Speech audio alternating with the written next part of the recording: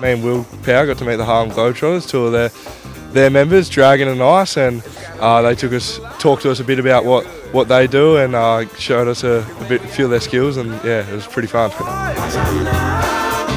gotta be against the law to look this damn good. Well, we taught Brayden and Will some tricks, and they were pretty good at it. You know, I noticed they have some skills that they can, bring to the table with the Globetrotters. It's been quite an experience.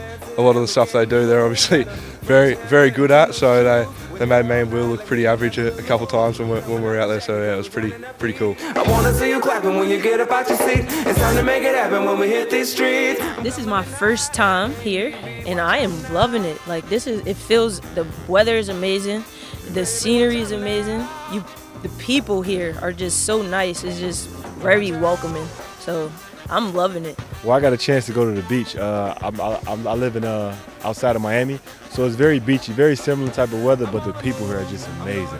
The atmosphere, and they're very welcoming, and of course I love the food too. So we have 9 games touring all over Australia. We play here April 11th, and if you want tickets, it's at nbl.com.au/Globetrotters. And one thing about a Globetrotter game, we have a lot of crowd interaction, and we have amazing ball handling from ice right here, and of course my specialty is flying high, so we'll have a good time.